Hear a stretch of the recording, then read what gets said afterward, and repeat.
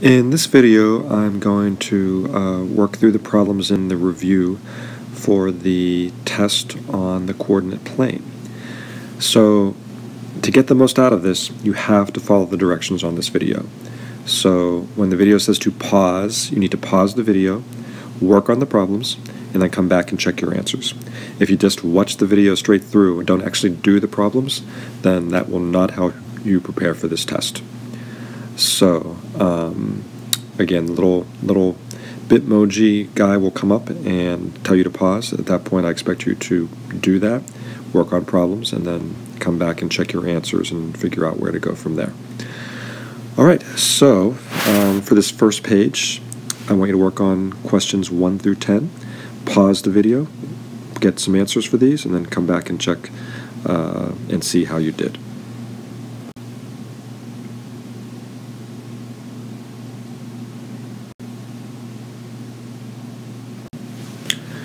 All right, check out these answers and see how you did for 5, 6, 7, and 8. I put both possible answers. You didn't only had to name 1 point, but these are the possible answers for those. And, you know, I think the thing to keep in mind about these is that a coordinate, right, is made up of 2 numbers, and one is the x-coordinate and one is the y-coordinate. Or the first, they talked about in terms of first and second coordinate as well. So if you got any of these wrong and not sure why, let me know and I can come over and help you. All right, go ahead and turn to the next page, please. So pause the video, answer the questions on this page, and then come back and check your answers to see how you did.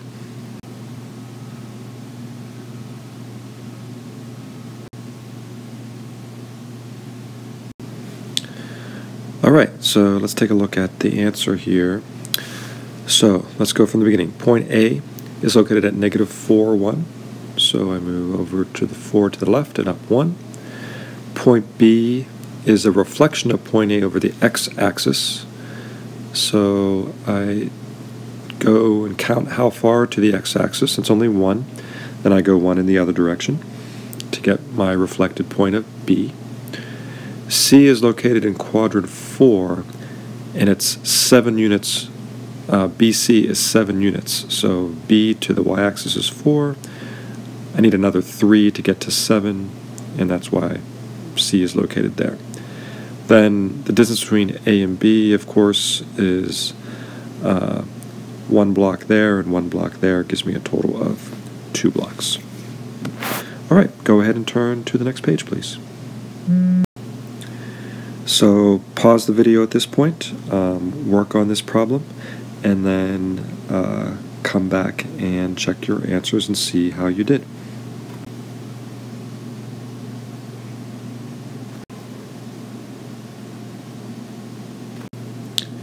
All right, take a look at this problem. So I graphed the 2 points for the gillyweed, which was -2, 3, and -2, -1.5, and I'm just kind of estimating that length there. I also graphed the mandrakes. The starting was -1, -3, and it goes to 3, -3, and that's the distance there. It asks for the distance between the gillyweed start and stop. So I use my technique with the 2 points is one way you could do it. So my 2 points that are the same are -2. Then I have a 3 and a -1.5, so I do absolute value of 3 plus absolute value of -1.5, and that gives me a total of 4.5. And you can confirm that that's the length, 1, 2, 3, 4, and 0.5. All right, go ahead to the next page where you have part B of this same problem. So here we're dealing with a rectangle that we're building a fence, and we're going to be talking about perimeter, so that's an important term there, right?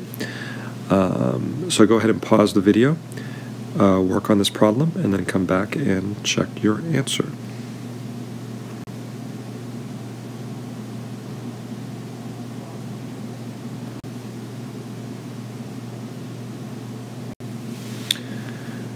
Alright, so what I've done here is drawn the coordinates. So here's the coordinate they give you of negative 2.5 and 4, and 4 and negative 5. So I need the other corners of the rectangle, so it has to be above this and at the same height as this, so that takes me to 4, 4. And this point again has to be across from this and directly below that, so that takes me to negative 2.5, negative 5. Now the question asks for the perimeter. So how are we going to do that? We need to find this length and this length. So first of all, let's use our technique if we want. We can cross out the same numbers and circle these, and we know this length is going to be negative 2.5 absolute value plus 4 absolute value, and that total is going to be 6.5. Alright, let's do the length part here, this part, and this time we are crossing out the 4's, and we're looking at the 4 and the negative 5, so that's going to be absolute value of 4 plus absolute value of negative 5, and that equals 9. And remember, we're adding because the points are in different quadrants. So if this side is 6.5, this side is also 6.5, and if this side is 9, this side is also 9. That's properties of a rectangle. And remember, the perimeter is the length all the way around. So we just need to add these 4 numbers to get our answer. So we're going to have 6.5 plus 9 plus 6.5 plus 9, and that's going to give us a total of, let's see, 13 plus 18, I think is going to be 31.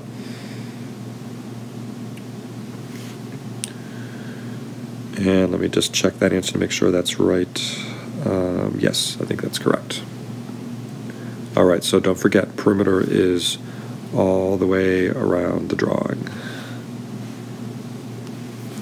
Alright, you can turn to the next page. Alright, this problem is a tricky one. So I'm going to have you pause the video and try it, and then come back and I'm going to walk you through it after that. So go ahead and pause and see what you can come up with, and then come back and we'll go through the solution.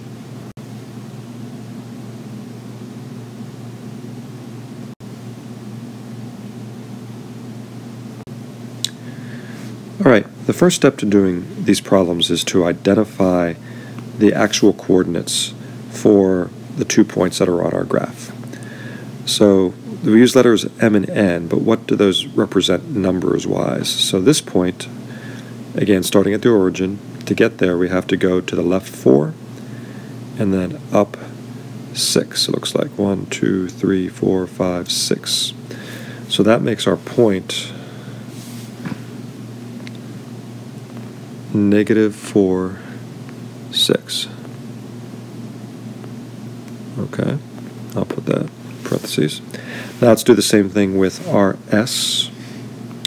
So starting at the origin, and we need to go to the left 2 and down 5. 1, 2, 3, 4, 5. So that coordinate, so we went to the left 2, so that's negative 2, and then we went down 5, so that's negative 5. Alright, so now we know what those numbers are. Okay, so part A says label and order each label each ordered pair to its correct location on the coordinate plane. So we have negative m and negative n. And that negative just means do the opposite of what you have in here. Okay? So we have a negative of a negative 4 and a negative of a positive 6. So what that means is we're going to have negative, negative 4, and negative 6. Now this double negative here, the opposite is really what negative means in this case, turns that to a positive, and this turns that to a negative. So that makes our point actually, the negative 4 becomes positive, and the positive 6 becomes negative. So our new point is starting at the origin, 4, right, and then up 6. 3, 4, 5, 6. And as you can see, it also turns out to be a reflection over the y-axis as well. So again, that negative by the letter means changed it to the opposite. So we had to change the negative 4 to a positive 4 and change the 6 to a negative 6. All right, let's try part B. So we have r and negative s. So the r is going to stay the same, right? There's no negative to change it. But the s is going to change because it's the negative s. So we're going to change this to the opposite of negative 5, which would be positive 5. So that's going to give us, again, the r stays the same. We don't change that. And then we have the opposite of the negative 5. So that new point is negative 2, and now the negative 5 becomes a positive 5. And let's graph that. So that's over 2 from the origin, right? Negative 2, and then positive 5 means we go up 5. So that point is going to be right here. And again, that's a reflection over the x-axis this time. So the explanation is the r stays the same, right? And because I'm looking for negative s, I take the opposite of s, and that gives me a positive 5. So the negative 2 stays negative 2, the negative 5 becomes a positive 5, and I can graph my new point. So again, the key to doing these problems is figure out the actual coordinates of each of these points so that you know what m represents and what n represents and what r and what s represent, and then you can change them or not change them according to if you have a negative or not outside of it to find the new point. All right, so let me know if you have any questions about these, and again, you're going to find problems very similar to these on the test, and I hope this helps you prepare for it. Let me know if you have any questions.